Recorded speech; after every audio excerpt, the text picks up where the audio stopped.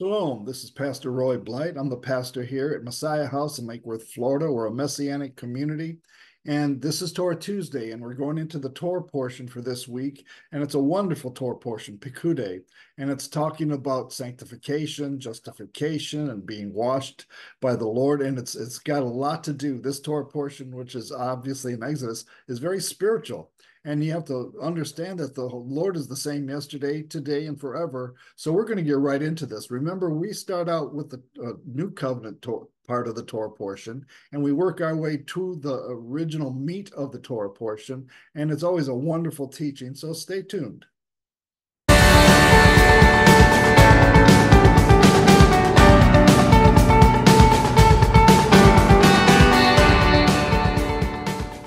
Now, as we look at our Torah portion today, the real subject matter that we're getting into is we call it washed, sanctified, and justified, because this is exactly what God's word does for us. And we want to understand what the Holy Spirit is doing in our lives. And the Holy Spirit is all over the studies that we do in Torah. A lot of people just don't realize that it's there.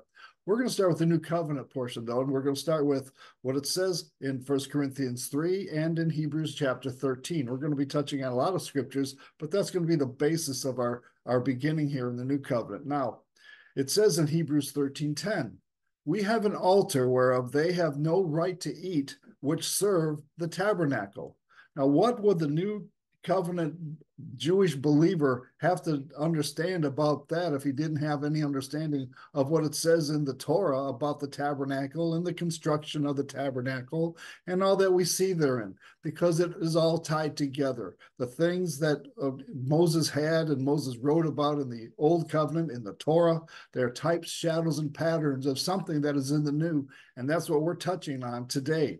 So what we're really discussing here is the spiritual temple. You are the temple of the Holy Spirit, for example. And the tabernacle of Moses is a replica of the tabernacle, the throne room of God that we see in heaven. So we're looking at, this is a study of the spiritual temple and our relationship to that temple through Yeshua, Jesus, our high priest. This is what is all it is talking about. And we see that the symbolism that is contained therein is powerfully woven through this Torah portion today. In Hebrews 13, it says, we have an altar from which the priests in the tabernacle have no right to eat. Under the old system, the high priest brought the blood of animals into the holy place as a sacrifice for sin, and the bodies of the animals were burned outside the camp. You see, the altar in the tabernacle and later in the temple was sanctified with the blood of bulls and goats. We have a spiritual altar through Yeshua, Jesus, that has been sanctified by his own precious blood that he shed on the cross for us.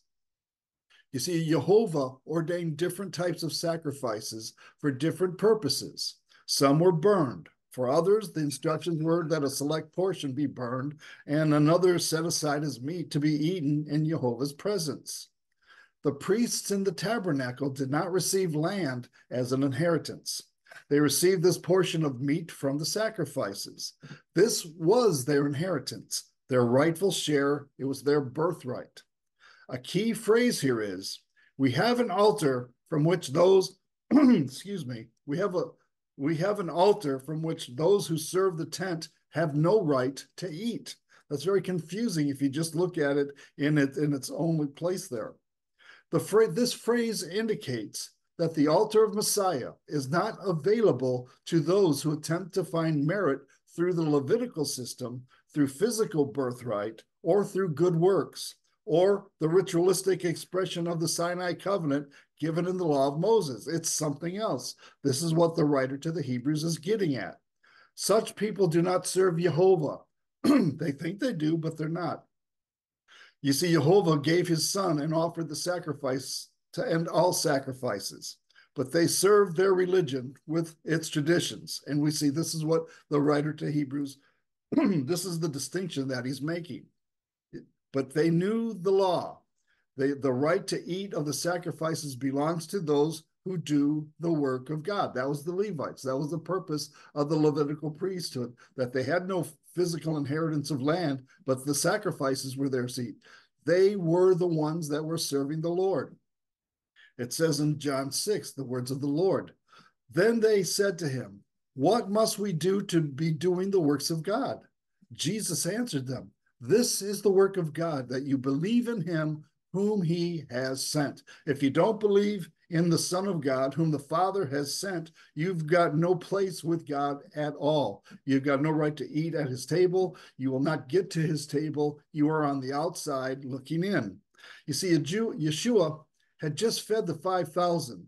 And this questioning that they wanted to know, would he continue to give them food so they wouldn't have to worry about having enough anymore? Maybe they could work for him. And they were trying to figure all of these things out. The work that he told them wasn't physical, but spiritual. The sad thing was they weren't ready to sign up for that. They couldn't do it because they didn't have any understanding. Continuing to speak in a spiritual sense, Yeshua said, for my flesh is meat indeed, and my blood is drink indeed. He that eateth my flesh and drinketh my blood dwelleth in me, and I in him. As the living Father has sent me, and I live by the Father, so he that eateth me, even he shall live by me. And understand, this is a spiritual statement for spiritual people to discern spiritually. It's not understood at all by physically and carnally minded people. So our messianic application in all of this is very clear today. You are the temple of the Holy Spirit. This is the point that Jesus made in his Gospels. This is a big theme in the writers of the letters that we see in the New Covenant, that we as believers in Jesus, we are the temple of the Holy Spirit. We are the tabernacle that contains the Spirit of God within us. Now, where is the spiritual temple with its special altar? Well, you're the temple of God. That's the point. And within you resides everything that we're talking about. So this Torah portion, Pekudei, talking about the temple, the tabernacle of Moses in the wilderness, and of course later the temple, the symbolism contained therein has to do with you as a believer in the Messiah, Jesus, Yeshua HaMashiach, the Son of God, the coming King of Kings. We see this written by Paul in 1 Corinthians 3. Do you not know that you are the temple of God and that the Spirit of God dwells in you? If anyone in verse 17, it says, if anyone defiles the temple of God, God will destroy him. For the temple of God is holy, which temple you are. It couldn't be more clear than that. And you see, starts to line up with the things we saw in the Gospels too. Jesus said, but the things that come out of the mouth come from the heart, and these things defile a person. He's talking about your body, your life, who you are. And out of the heart, and it's different for everyone, for out of the heart come evil ideas, murder, adultery, sexual immorality, theft, false testimony, slander. These things come out of the heart of man. Our hearts are despicable. Our hearts are wicked. They're in darkness. But we have to understand that God wants to help us cleanse this temple. He wants us to cleanse this tabernacle that he's given to us, where the Holy Spirit resides. And this is the job of everybody that's a believer in the Messiah. And we see this. Paul wrote to Titus, but when the kindness and love of God, our Savior, appeared, he saved us, not because of righteous things we had done, but because of his mercy. He saved us through the washing of rebirth and renewal by the Holy Spirit. This is the central theme of our Torah portion today, being cleansed, being sanctified, being washed by the Lord, and being justified in his sight, not because of anything we've done, but understanding that he wants us to have a clean temple. Before you came to Yeshua, Jesus, were you holy? Do you remember how defiled you were? I do. What kind of sacrifice did it take to wash you clean as you were when you were first born? What gives the Holy Spirit the go-ahead to make it seem like you've been born again and made a new creature? Where does it stop and where does it start? Jesus said, Abba, Father, not what I will, but as you will. It comes down to, are you willing to do what God wants you to do in all cases? And this is the central idea in the New Covenant about what we're seeing, that we are the temple of God. It says in Hebrews 10, Then said he, Lo, I am come to do thy will, O God. He taketh away the first, that he may establish the second, by the which we are sanctified through the offering of the body of Jesus Christ once and for all. So we are the temple of the Holy Spirit. His sacrifice met all the righteous requirements of the law. Sins have been forgiven and atonement has been forgiven. Is this spiritual blessing limited to a physical nation? Hardly. You see, he made the sacrifice for us. Paul wrote, but on some points I have written to you very boldly by way of reminder, because of the grace given me by God. His sacrifices allowed grace to come into our lives. And this is we are saved by grace through faith. Paul went on, he said, I am a special messenger from Christ Jesus to you Gentiles. I bring you the good news so that I might present you as an acceptable offering to God, made holy by the Holy Spirit. So this is what the Lord is working in all of us, that we become holy in the Holy Spirit and that our temples become clean. This is God's idea. This is what God wants in our lives. In the book of Acts, in Acts 13, this is in the synagogue in Antioch, Paul told them, I want you to know that through Jesus, the forgiveness of sins is proclaimed to you. Through him, everyone who believes is set free from every sin, a justification you were not able to obtain under the law. Again, it comes back to understanding who we are in our own selves. We're nothing. We're lost without the blood of Jesus cleansing us. The first cleansing we go through is what Jesus does, and he has already paid the price. He said, but the things that come out of the mouth come from the heart, your spirit, and these things defile a person.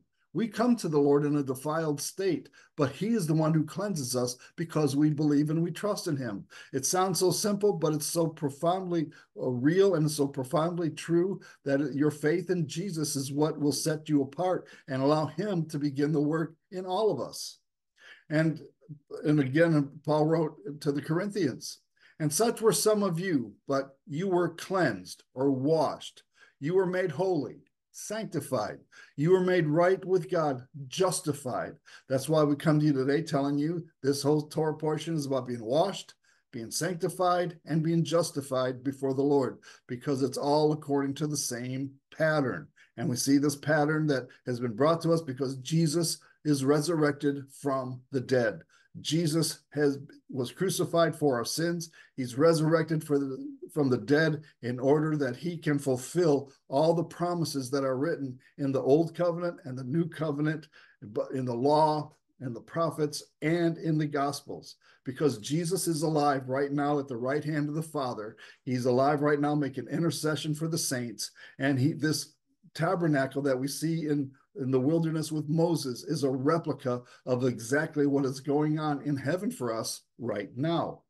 That's why the writer to the Hebrews says, therefore, brothers, since we have confidence to enter the holy places by the blood of Jesus, by the new and living way that he opened for us through the curtain, that is, through his flesh. This is what it's talking about. You aren't going to go to the temple in Jerusalem. Has been destroyed. It was destroyed in 70 AD.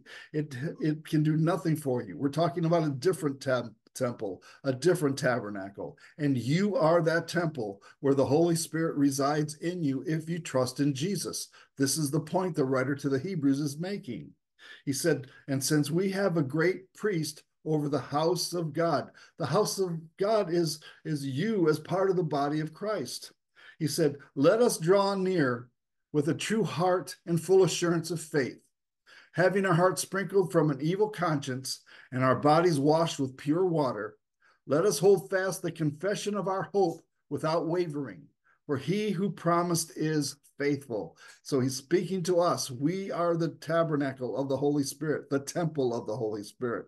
And we see that all of this, the symbolism that is involved in this is extraordinary. And this is what we want to look at. So understanding this symbolism and understanding this extraordinary picture that God has painted for us, that you are the temple of the Holy Spirit.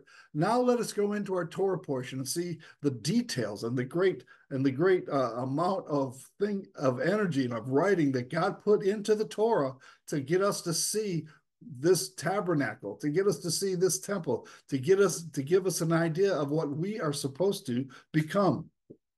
And that is what Parasha 23 is Pekudei, which means countings. And it sounds, if you just study it physically and with the power of your own brain, you're not going to get much out of it. But when you understand the spiritual ramifications behind it, it is astounding, and it'll help you to understand who you are in Jesus, Yeshua the Messiah.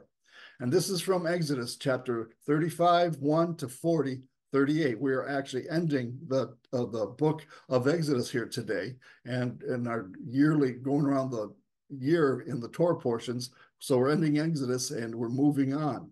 So this is Parasha Pekudei. The last parasha from the book of Exodus is called Pekudei, which means accounts. The first words of the first verse of the reading could be translated to read, "These are the accounts, Pekudei, of the tabernacle." This last reading from Exodus begins with an audit of how the contributions for the tabernacle were to be used. So God is concerned with every part of the tabernacle, just like he's concerned with every part of our lives.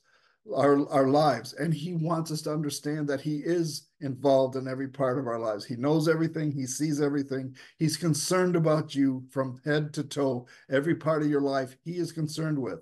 You are the temple of God, remember. To begin the parasha, Moses made an accounting, Pekudei, of the materials that were donated from the construction of the Mishkan, or the tabernacle. Then Bezalel and Aholiab made the priestly garments, the ephod or apron, the breastplate, the cloak, the crown, the hat, the tunic, the sash, and breeches, all according to the specifications given to Moses on the mount, and also given in Parashat Tetzaveh, which, if this sounds like it's repeating, some of it is repeating, but that's how thorough the Word of God is about these things and how important it really is. When you look at the tabernacle, there's like 40 chapters concerning with the construction of the tabernacle. Either it's 40 of the most boring chapters you could possibly study, or there's something that's alive and is spiritual and is important to understand about the tabernacle that is written in the Torah. So the parasha begins. These are the records of the tabernacle of the testimony, as they were recorded at the commandment of Moses, the responsibility of the Levites under the direction of Ithamar, the son of Aaron, the high priest. All the components of the Mishkan are brought to Moses, who then erects it and anoints it with the holy anointing oil. Aaron and his 4 sons are initiated into the priesthood. And the parasha concludes with the cloud of glory appearing over the Mishkan, the tabernacle, signifying that Jehovah's presence has come to dwell within it. So there's a lot going on here spiritually, and a lot here that's taking place that God wants us to understand and he wants us to see. So you have all these plans for the tabernacle that are out there. It was portable, it was permanent. The presence of God is in it. The construction of the Mishkan continued with Bezalel and Aholiab leading the work. Remember, they were the anointed ones. Note again that Bezalel or Bezalel is a type of Messiah, a man called by name from the tribe of Judah, who is filled with the Spirit of God, and whose name means in the shadow of God. There's not a name in the Bible that doesn't have a meaning that takes place in the scripture, that it's important. Every name, every number, these are all important within the scriptures. And as you study them, you'll allow the Holy Spirit to show you things that you never would have seen before without the Holy Spirit showing you. Now, Bezalel's chief assistant is Aholiab, a man from the tribe of Dan, whose name means the Father's tent. And we see that all the things that were given, the materials and what it represented, the shittim wood, the gold, the silver, and the brass, the colors that are there, all of it matters. It shows 4 profiles of Christ and reflects the 4 gospels, actually. Purple, white linen, scarlet, and blue, representing the gospels of Matthew, Mark, Luke, and John. It's all there, and they're all amazing studies that will astound you. Now, in the tabernacle itself, in the outer court, everything was made of bronze. In the tent, everything was made of gold and silver. The people brought special offerings of gold, totaling 2,193 pounds, as measured by the weight of the sanctuary shekel. The gold was used throughout the tabernacle, inside the tent, for all the pieces of furniture there. It says the whole community of Israel gave 7,545 pounds of silver as measured by the weight of the sanctuary shekel. This silver came from the tax collected from each man registered in the census. The tax is 1 beka, which is half a shekel, based on the sanctuary shekel. The tax was collected from 603,550 men who had reached their 20th birthday. Notice how specific all of this really is. The 100 bases for the frames of the sanctuary walls and for the posts supporting the inner curtain required 7,500 pounds of silver, about 75 pounds for each base. The remaining 45 pounds of silver was used to make the hooks and rings and to overlay the tops of the post. So it was all used in the construction of the tabernacle inside and out. The people also brought as special offerings 5,310 pounds of bronze, which was used for casting the bases for the posts at the entrance of the tabernacle, and for the bronze altar with its bronze grating and all the altar utensils. Bronze was also used to make the bases for the posts that supported the curtains around the courtyard, the bases for the curtain at the entrance of the courtyard, and all the tent pegs for the tabernacle and the courtyard. Then in the Torah portion, we get into the priestly garments. It says in Exodus 39, of the blue, purple, and scarlet thread, they made garments of ministry for ministering in the holy place, and made the holy garments of Aaron as Jehovah had commanded Moses. All the instructions that Moses received on the mountain, all these were put into place. They had to do with every aspect of the tabernacle, the priest's clothing, the things that they wore in the tabernacle, everything was given to them very precisely. The ephod, it was spoken about in verse 2. It says, he made the ephod of gold, blue, purple, and scarlet thread, and of fine woven linen. And they beat the gold into thin sheets and cut it into threads to work it in with the blue, purple, and scarlet thread, and the fine linen into artistic designs. These two men, Bezalel and Oholiab, were very busy. They were very anointed of the Holy Spirit, and everything was very ornate, going into the priestly robes, going into every aspect of the furniture, and every part of the tabernacle was done in great detail. It says in verse 4, they made shoulder straps for it, to couple it together. It was coupled together as its two edges, and the intricately woven band of his ephod that was on it was of the same workmanship, woven of gold, blue, purple, and scarlet thread, and of fine woven linen, as Jehovah had commanded Moses. So all these things came from the Lord through Moses, and they're putting them in place. And they set onyx stones enclosed in settings of gold. They were engraved as signettes are engraved with the names of the sons of Israel. He put them on the shoulders of the ephod as memorial stones for the sons of Israel, as Jehovah had commanded Moses. So you see the pattern there. Then the breastplate was discussed, and he made the breastplate artistically woven like the workmanship of the ephod, of gold, blue, purple, and scarlet thread, and the fine woven linen. They made the breastplate square by doubling it. A span was its length, and a span its width then when doubled. So we see then the gemstones was set on the breastplate, and they set it in 4 rows of stones. They were enclosed in settings of gold in their mountings. There were 12 stones according to the names of the sons of Israel, according to their names engraved like a signet, each one with its own name according to the 12 tribes. So these 12 stones over the heart of the high priest represented the 12 tribes of Israel, showing you, of course, that these were God's people, and they meant a lot to the Lord. And the high priest was representing the 12 tribes, and they were to be the ones to minister for the Lord.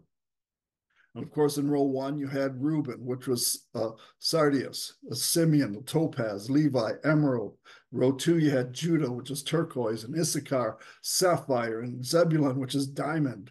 Row 3, you had Dan, which is jacinth, Naphtali, which is agate, and Gad, which is amethyst. And then row 4, you had Asher, which is beryl, Joseph, onyx, and Benjamin, which was jasper.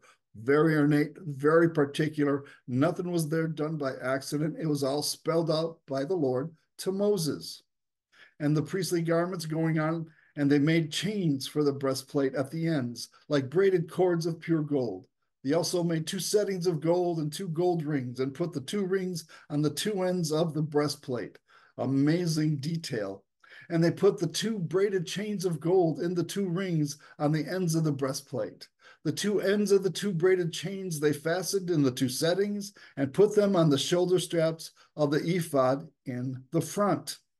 And they bound the breastplate by means of its rings to the rings of the ephod with a blue cord, so that it would be above the intricately woven band of the ephod, and that the breastplate would not come loose from the ephod, as Jehovah had commanded Moses. Then it talks about the robe. He made the robe of the ephod of woven work, olive blue, and there was an opening in the middle of the robe, like the opening in a coat of mail, with a woven binding all around the opening so that it would not tear. They made on the hem of the robe pomegranates of blue, purple, and scarlet, and of fine woven linen. And they made bells of pure gold and put the bells between the pomegranates on the hem of the robe, all around between the pomegranates. A bell and a pomegranate, a bell and a pomegranate, all around the hem of the robe to minister in, as Jehovah had commanded them. Remember, all of this is written down. It seems, well, this is really boring. It's going on and on and on. But listen, this is the details that God gave to Moses that they put in place perfectly in order to please the Lord. And look at all around you in nature. Look at all around you in your world. Look at the intricate design that you see in all the trees of nature and you see in the animals. Everything is perfection before the Lord. And these implements that are in the tabernacle and the clothing of the priest shows you the intricacy and the brilliance and the mind of the Lord. And you have to understand that his ways are not our ways. His thoughts are not our thoughts. He's far more detailed than any of us are. And we need to understand that nothing here is there by accident. It says they made tunics artificially woven of fine linen for Aaron and his sons, a turban of fine linen, exquisite hats of fine linen, short trousers of fine woven linen, and a sash of fine woven linen with blue, purple, and scarlet thread, made by a weaver as Jehovah had commanded Moses. No detail was left incomplete. Then they made the plate of the holy crown of pure gold and wrote on it an inscription like the engraving of a signet. It said, "Holiness to Jehovah." And they tied to it a blue cord to fasten it above the turban as Jehovah had commanded Moses. And so thus all of the things of the tabernacle and of the meeting was finished. So they completed everything and it was done. And they put it into place and there they were. And it says, and the children of Israel did according to all that Jehovah had commanded Moses, so they did. And they brought the tabernacle to Moses, the tent and all its furnishings. Then Moses came over all the work, and indeed they had done it as Jehovah had commanded, just so they had done it. And Moses blessed them. So Moses was the one that received all the instructions, brought it to the children of Israel through Bezalel and Oholiab and the others that were working there, and all the contributions which people gladly gave to them. All of it was finished. The entire work of the tabernacle was done before the Lord, and they were blessed. So when we study the tabernacle and we look at the symbolism involved and we look at the intricate detail involved, we're looking at something that is higher than mankind. We're looking into something that is bigger and more complete and more wonderful than mankind. And yet you, as a believer in Jesus, you are the temple of the Holy Spirit. Now, remember, the temple was much, much grander and ornate than the tent that Moses had in the wilderness. What Solomon had put together was amazing and was costly. But you're the temple of God. You're more costly than that original temple that Solomon put together. And everything in the tabernacle reflects exactly who you are as a believer in Jesus Christ. It says, and then Yahweh spoke to Moses, saying, on the first day of the month, you shall set up the tabernacle of the tent of meeting. You shall put put in it the ark of the testimony and partition off the ark with the veil. Now remember that inside the tent, this is where the presence of God was. And now Moses is giving the instructions that God gave of how to separate the holy place from the Holy of Holies. And he shall take the anointing oil and anoint the tabernacle and all that is in it. And he shall hallow it and all its utensils, and it shall be holy. It's to be set apart for the use of God. And the priests that were there, they had to be really on their best behavior at all times. You shall anoint all of the burnt offerings and all its utensils, and consecrate the altar. The altar shall be most holy. And ye shall anoint the laver and its base and consecrate it. The altar was most holy. It was a type of a greater altar. Now we glory in this greater altar. And of course, this greater altar is perfectly represented by Jesus and the cross that Jesus died on. This was the altar where the ultimate sacrifice was given. And we see this symbolism in the tabernacle. Paul wrote to the Galatians about who we are exactly before the Lord. Paul wrote, God forbid that I should glory, save in the cross of our Lord Jesus Christ, by whom the world is crucified unto me, and I unto the world. You see, Paul is talking exactly about this setting apart that we have in Jesus. The cross of Jesus separates. The cross of Jesus is most holy, and it's perfectly represented in the altar that was in the courtyard there. So we see all of this is put in place. All of it matters. All of it has symbolic meaning for us. And here we are when we study it, we should be in awe, understanding that the presence of God was in this tabernacle, just like the presence of God is in you, his tabernacle today, you who are a follower of Jesus the Messiah. If you're not a follower of Jesus Messiah, none of this makes sense to you. He's not in you, and you can't even confess that he's Lord unless the Spirit of God is in you. It goes on in the Torah in Exodus. Then you shall bring Aaron and his sons to the door of the tabernacle of meeting and wash them with water. He shall put the holy garments on Aaron and anoint him and consecrate him that he may minister to me as priest. And ye shall bring his sons and clothe them with tunics. You shall anoint them as you anointed their father, that they may minister to me as priests. For their anointing shall surely be an everlasting priesthood throughout their generations. Thus Moses did according to all that Jehovah had commanded him. So he did. So Moses finished the work. And so did you catch all of this? Everything that we looked at just now in the Torah portion, in Pekudei, talked about the construction of the tabernacle and all the details that are in. It is all symbolic of something that Jesus Christ gave to us. This tabernacle that is in the heavens, where Jesus is on the right hand of the Father making intercession for us. And you are the temple of God. You are the tabernacle of God. You have the presence of God in you, just as the tabernacle had the presence of God in the days of Moses in the Holy of Holies. In your spirit, there resides the very presence of God himself. And it tells us, and thou shalt bring Aaron and his sons unto the door of the tabernacle of the congregation and wash them with water.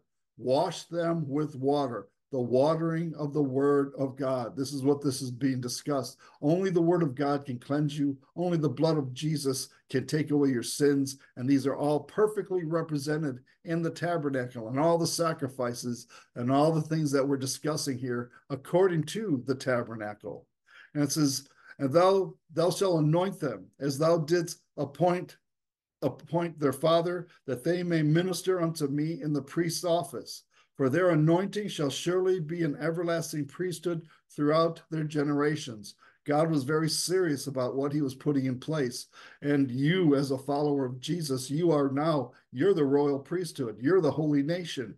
You, as a follower of Jesus, you are his own special people, that you may proclaim the praises of him who called you out of darkness into his marvelous light. You are a king and a priest in Jesus. And the work that is being discussed in the tabernacle is the same work spiritually we do in his kingdom today.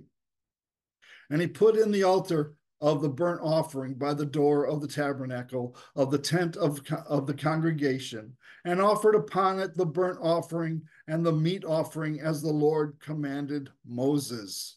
You see, we are in Jesus. We're washed by the blood of the Lamb, and we're washed by the washing of the water of the Word. We're sanctified. We're made holy. We're set apart for his usage. We are priests in his kingdom.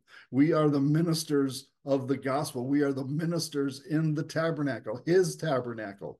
And understand, we are justified by his sacrifice for us. All the symbolism that we know today in Christianity, most Christians have no idea of all that the symbolism gives to us, but it's all there. And as we study the symbolism of the tabernacle, it all represents the perfect work of our high priest who made intercession for us today, and he died for us, and he's making intercession for the saints even right now in the tabernacle that is in heaven. What a wonderful, beautiful message this is that we see hidden in the Torah portion today. Then the cloud covered the tabernacle of meeting, and then the place of Yahweh was filled. The presence of God of Yahweh filled the tabernacle, and Moses was not able to enter the tabernacle of meeting because the cloud rested above it, and the glory of Jehovah filled the tabernacle. The literal presence of God on planet Earth was in the Holy of Holies, in the tabernacle, and Moses was there, and the Spirit of the Lord filled the place. Whenever the cloud was taken up above the tabernacle, the children of Israel would go onward in all their journeys. But if the cloud was not taken up, then they did not journey till the day that it was taken up. They knew when to leave. They knew when to go. They knew the direction the Lord wanted them to go, because the presence of God during the day was a cloud that would rest over the Holy of Holies. And if it would move east, and it would move in the direction that the Lord wanted them to go, and they would follow it. At night, that same presence was a fire that they could see that was over the Holy of Holies as well. For the cloud of Jehovah was over the tabernacle by day, and fire was over it by night, in the sight of all the house of Israel throughout all their journeys. So they were covered. But remember, in the same way, you are the temple of God. And in the same way, the Lord wants to lead you by his Spirit, which is represented as a cloud by day and the fire by night. He wants to lead you. You are special to the Lord as a believer in Jesus. You're the temple of God. So it discusses the dedication here. And it says, Jehovah commanded Moses to assemble the Mishkan, the tabernacle, on the first month in the second year from the date of the Exodus, on the first day of the month, on Nisan 1, or the first new moon of the year, which is Rosh Kodashim. So this was done, and it's very well spelled out here. Since Moses gave the commandment to begin the building the tabernacle on the day after Yom Kippur, or on Tishri 11, it follows that it took less than 6 months for Bezalel and his team to create the tabernacle and all its furnishings. And that's pretty awesome when you consider all the things that they did to put the tabernacle together. Less than 6 months. The tabernacle, the Mishkan, was consecrated for 7 days before God manifested his presence there. And during each of the 7 days of consecration, beginning on Adar 23, Moses set up the entire Mishkan and offered sacrifices every morning, and then pulled it down. On the 8th day, or Nisan 1, he put it up, but did not dismantle it again. Moses then appointed all its components with the sacred anointing oil called Shemen HaMishkah. And this is perfectly looked at in the life of Jesus, in talking about the final week of Jesus's life. There's a lot to say there, but understand that we are talking about types, shadows, and patterns there. If you remember, in the last week of Jesus, at the home of Simon the leper in Bethany, a woman with an alabaster box of expensive perfume anointed Yeshua. The word Mishkah comes from the same root as Messiah, Mashiach, indicating that the anointing of the Mishkan would foreshadow God's plan of redemption given in the Messiah, Yeshua HaMashiach. in this Torah portion also we see a number. The number 7 is repeated over and over. As we read through the scriptures, we find several groups of 7. It is easy to see similarities in the sequences in any two of these groups when lined up against each other. For example, there are similarities between the pattern of the building of the Mishkan and the pattern of God's creation of the universe. It's all there. It is a perfect replica of what God has in heaven and what he's given us in the earth to understand exactly who he is and where he comes along in our lives. We have other comparisons like the 7 days of creation. We see the creation of the world as also represented in the construction of the Mishkan, the Tabernacle. The first day of creation, the heavens were spread as a curtain, it says. And of course, the curtains were over the Mishkan. On the second day, the upper and lower waters were separated.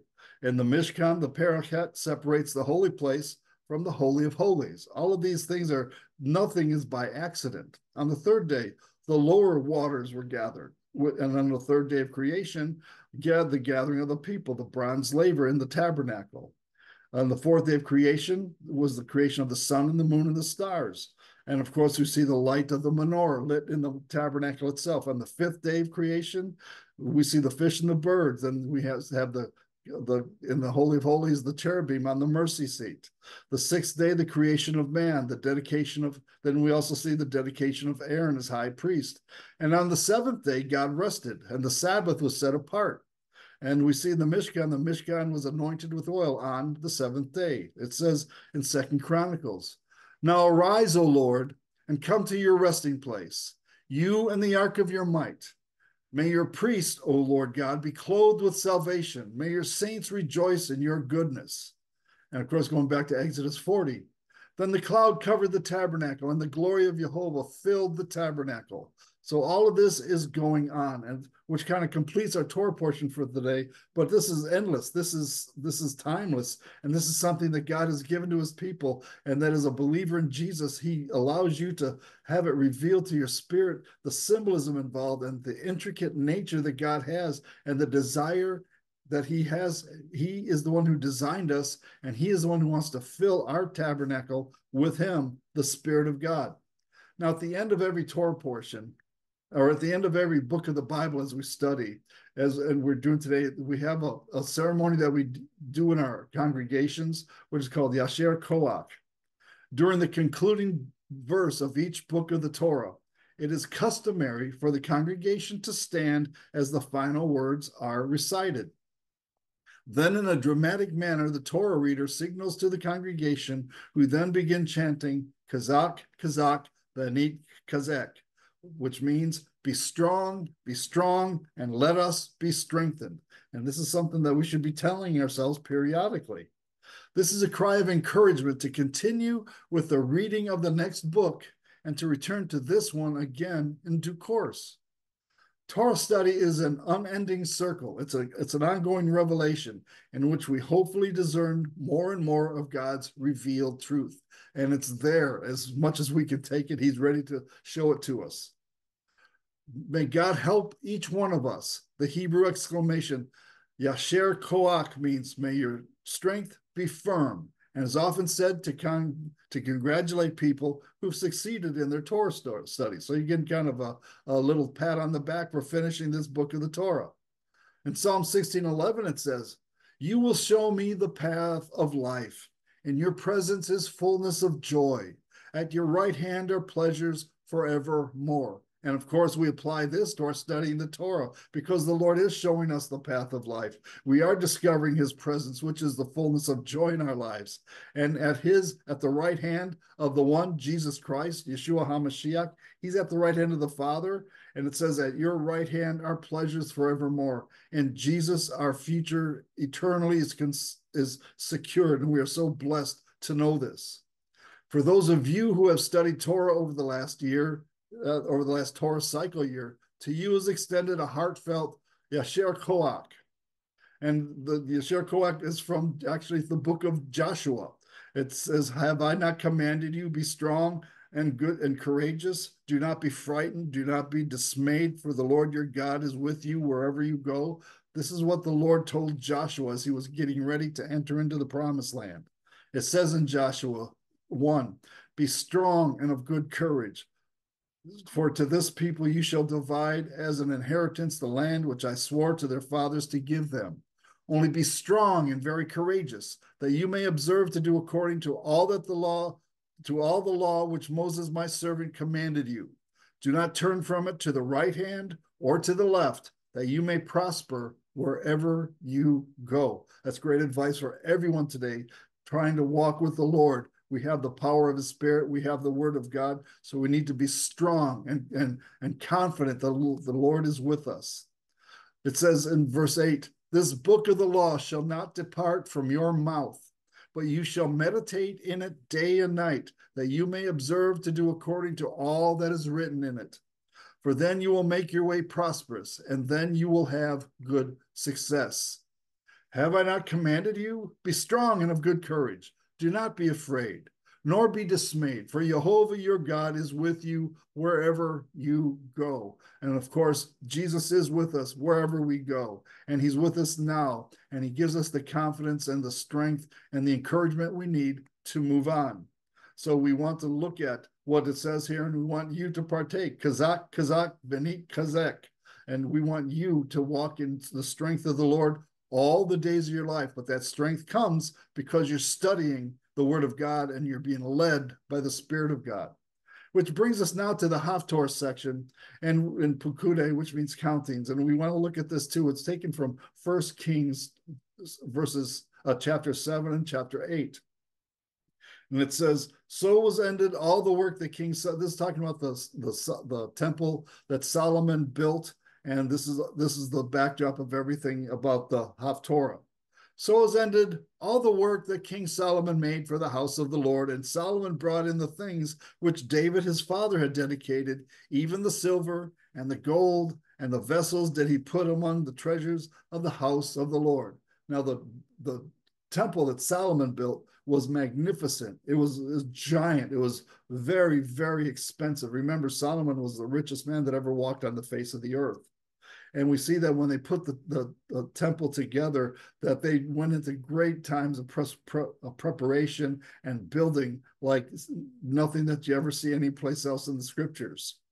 And we see in the Torah portion, the Haftorah, Solomon's testimony at completion of the work. And he had much to say. It says, then the king turned around and blessed the whole assembly of Israel, while all the assembly of Israel was standing. And he said, blessed be Jehovah, God of Israel, who spoke with his mouth to my father David, and with his hand has fulfilled it, saying, from the day I brought my people Israel out of Egypt, I have never chosen a city among any of the tribes of Israel as the place where a temple should be built to honor my name. But I have chosen David to be king over my people Israel. So we see this, what is going, Solomon is going back to is the heart of his father David before the Lord. And this is to be understood in the context of which Solomon is bringing it. You can have all the niceties, you can have all the riches you want, but it comes back down to what is your heart like before the Lord? It says, now it was in the heart of my father David to build a temple for the name of Jehovah God of Israel. But Jehovah said to my father David, whereas it was in your heart to build a temple for my name, you did well that it was in your heart. So we see that David's heart was on display before the Lord his God, and he couldn't build it because he had too much blood on his hands. But then Solomon completed the work.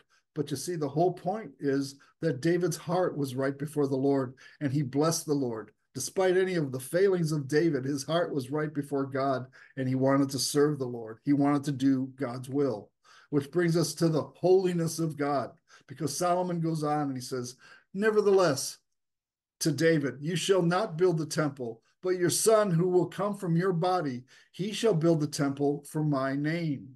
So Jehovah has fulfilled his word, which he spoke, and I have filled the position of my father David and sit on the throne of Israel as Jehovah promised, and I have built a temple for the name of Jehovah, God of Israel. All of this goes back to what a blessing it was for Solomon to do it, but the real blessing goes back to David, whose heart was right before the Lord, who had pleased the Lord in all his ways. His heart was right.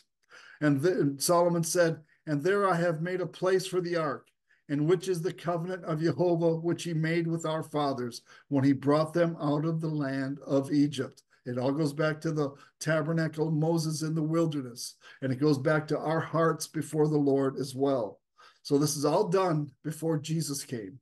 This is all done before Yeshua HaMashiach is there. And the symbolism that we see involved in the tabernacle and the temple is profound. And it all has to do with you as a believer in Jesus. Again, you are the temple of God. And it says again, as we look at in Hebrews 10:3, but those, this is a reminder of our sins. And it says, because it is impossible for the blood of bulls and goats to take away sins, Jesus came to die for our sins. Through the sacrifices on the altar, they were washed, sanctified, and justified. Your temple, you are washed, sanctified, and justified before the Lord your God because of what Jesus did for us. You're the temple of the Holy Ghost, and this is reflected in the tabernacle, and it's also reflected in the temple. You're the temple of God. Now, right now, you are the temple of God. You need to present your body a living sacrifice, wholly acceptable to God, which is your reasonable service. Hebrews 10:10 says, we have been made holy through the sacrifice of the body of Jesus Christ once for all. You're saved because of what he did, not because of what you do. But if you appreciate that, you're going to walk in holiness and you're going to walk separated from the world because you understand and you appreciate what he has done for you. In Hebrews 10, starting in verse 19, it says, therefore, brethren, having boldness to enter the holiest by the blood of Jesus, by a new and living way which he consecrated for us through the veil, that is, his flesh, and having a high priest over the house of God, let us draw near with a true heart and full assurance of faith, having our hearts sprinkled from an evil conscience and our bodies washed with pure water. You see, let's look at the birth of Solomon in 2 Samuel, and we'll see this reflected. It says, then David comforted his wife Bathsheba. Remember, David had sinned miserably, and their baby that was born dead. Then David comforted his wife Bathsheba and went into her and lay with her, and she bore a son, and he called his name Solomon. And the Lord loved him and sent a message by Nathan the prophet.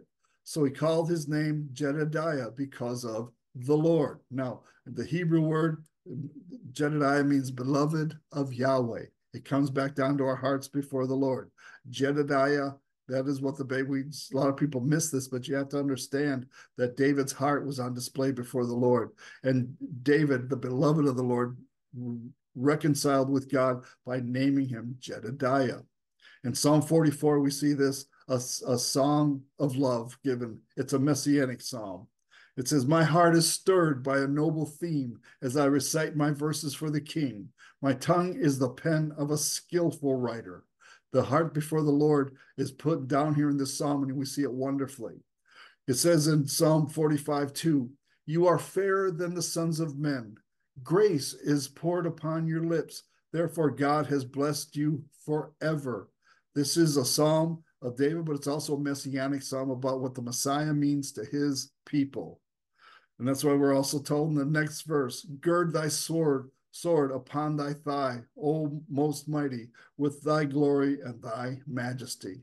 This is how you approach God, with your heart right before the Lord. You're the temple of God, but what is the state of your temple is what it comes down to.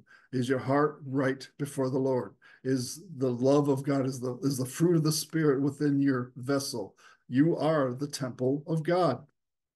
In the next verse, it says, in your majesty ride forth victoriously in the cause of truth, humility, and justice. Let your right hand achieve awesome deeds. Your throne, O God, is forever and ever. The scepter of your kingdom is a scepter of uprightness. And you have loved righteousness and hated wickedness.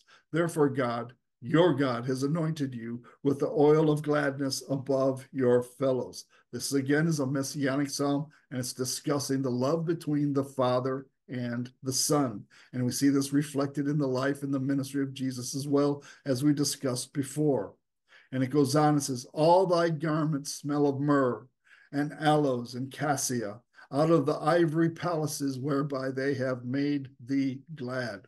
You can see the very great detail in the heart of the servant before the Lord, and the great detail that the Lord has for his children. And he wants them to see that their hearts are booming before him with the love of God. And it says in Revelation 21:9, come, I will show you the bride, the wife of the Lamb. This is the true fulfillment of the love that the Son has for his church, that we see reflected in the Father and Son, and we see it reflected in the Son talking to his bride. In Psalm 45, again, it says, kings and daughters are among your honorable women. At your right hand stands the queen in gold from Ophir. Listen, O daughter, and consider and incline your ear. Forget your own people also and your father's house. So the king will greatly desire your beauty, because he is your Lord. Worship him.